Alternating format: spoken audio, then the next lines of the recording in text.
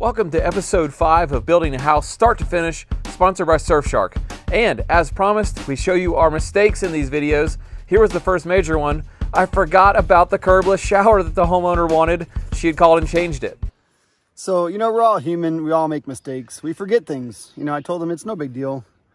Most guys will forget maybe their tape measure or maybe forget some lumber.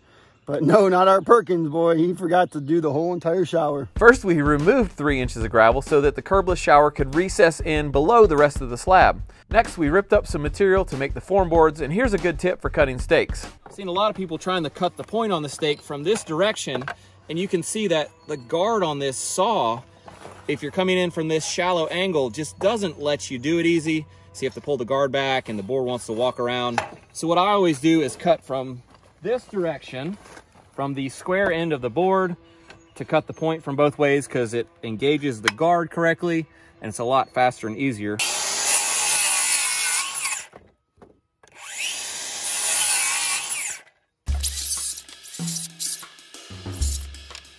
We assembled the form with some T25 deck screws, 3-inch, and these are great for doing all kinds of things that you need to remove later.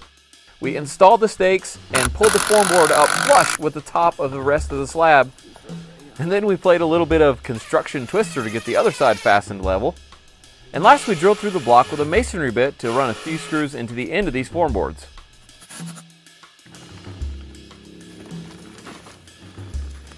Zip tape. I'm not sponsored by zip tape in any way, but let me tell you, this stuff is good for pretty much anything. I always have a roll in my truck. After cutting all of the stakes flush, I then bent some steel that would tie the steel from the rest of the slab into this new lower portion of the slab under the shower. That way it's all one solid piece. Okay, now we're ready for the slab, I think.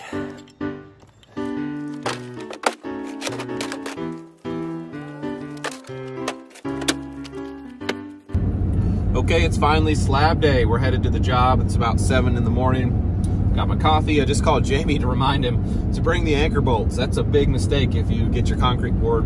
You don't have the anchor bolts to put in to hold the house down to the foundation. So we got that coming, and hopefully it's not gonna rain. That'd be the major disaster that could happen today, is if it started pouring rain on our finished slab. It's gonna be the finished floor. So we've checked the weather. It's supposed to be a good day. Here we go. Got my man Chase with me today. He's gonna help me out. Got him some safety glasses so we can get any concrete in your eyeballs. Peace. And I don't care how many houses you've built in your life, concrete day is stressful. Everything has to be ready. The grade stakes, the grade poles, all of your machinery has to be tested, cleaned, and sitting there ready to go because concrete will not stop drying even if you're not ready to finish it.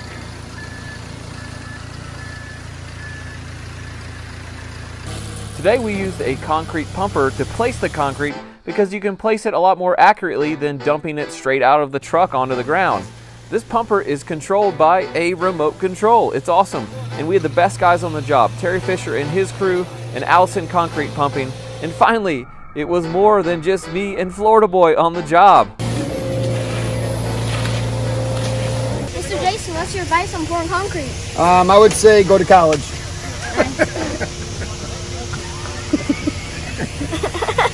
To pour a concrete slab, you have to break it down into manageable size sections. Here's our first section, which is about 10 feet wide. The usual range is 8 to 12 feet from my experience. This gives you a width that a nice straight screed board can actually reach across.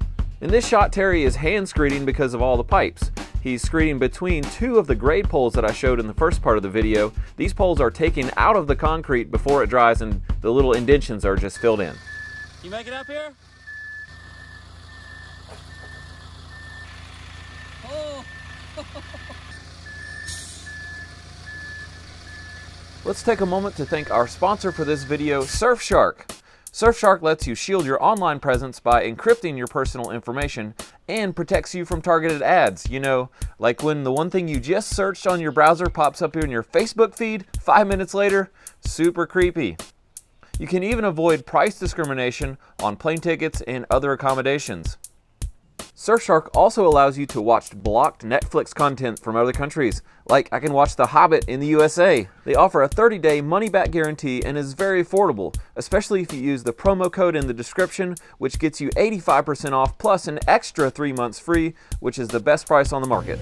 After screeding, the next step in the process of finishing this concrete slab is to run a bull float across the surface. This step of the process does several things, including embedding the larger aggregate in the concrete, smoothing the surface of the concrete, and also removing high and low spots. The attack angle of the bull float head is adjustable just by twisting the pole. This allows you to float in both directions without digging in.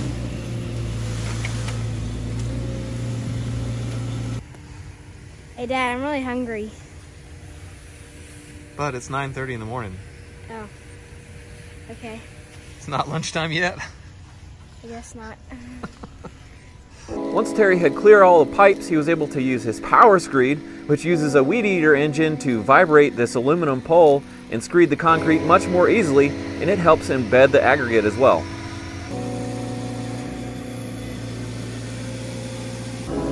Yeah, special delivery.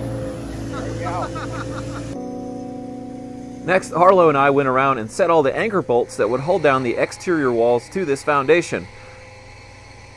These are 8-inch long by 1/2-inch galvanized bolts, and you have to remember to let them stick up about 2 inches so they'll go through an 1.5-inch plate and still have room for the nut to catch on the threads on top. We put them about 4 feet on center on this project and put one at the end of each of our plates as well. Lunchtime yet? Yeah, I'm pretty hungry. Yeah, bub. Okay, we did decide to go with the fiber reinforced concrete because they had this little teeny kind of fiber you could get in that wouldn't really mess up our stained concrete. You can see one right on the end of my finger there. They're teeny tiny, but they actually add a lot of strength, and that's in addition to the steel we put in here. Pretty cool. After we completed the main parts of the slab, we moved on to the patios, and these will get a light broom finish, as we'll show you in a second. This will help them to be a lot less slippery when wet. You know what we need to do? We need to put our handprints in. Yeah, do it. Go ahead. You're loud. Your dad said it was cool. Go ahead. I don't Actually, think I will. you put your footprint right in too. No, I'm not doing it first. Oh, you don't want to do a full body imprint? No, Yeah, come on, Superman. I prefer not to. While we were waiting for the concrete to set up enough for the power trowel, we discussed where to put the control joints in this slab. A control joint is simply a line cut into the slab to weaken it in one spot, and hopefully the concrete will crack there in a straight line. For starting your power trowel, it's a good rule of thumb to wait until your footprint sinks no more than 1/4 inch. If you get on it with the trowel too early before the bleed water is off, it could actually work the water back under the slab and cause delamination of the slab later. This is the first of several passes with this power trowel to slick this slab out. It's done at low speed with the blades at a shallow angle.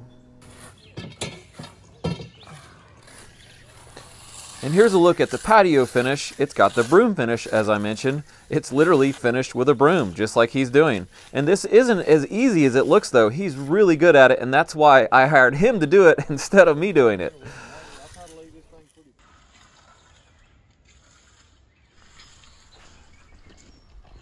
As they were finishing these patios, something caught my eye. Seems someone had run over our form board between us putting it in and pouring the concrete. It was way crooked. Luckily, we were able to use my truck and some ratchet straps to pull the form board back straight. Then we used some excess concrete to fill in the void like it never happened.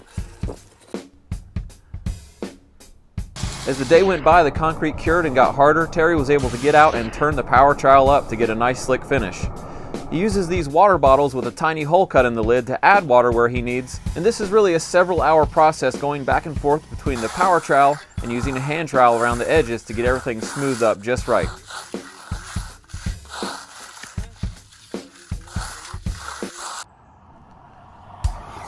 With this slab completed and dried, it was time to turn it over to quality control, which in this case is my son and a ripstick. Let's see how it does. See these anchor bolts? They will bite you. Don't get near them. After a good 30-minute session, it was determined that this slab was okay. Thanks for watching our video today. Remember to subscribe, like, and click the bell so you get our future videos. And also check out the description where I give a cost breakdown of the materials for this project up to this point. See ya.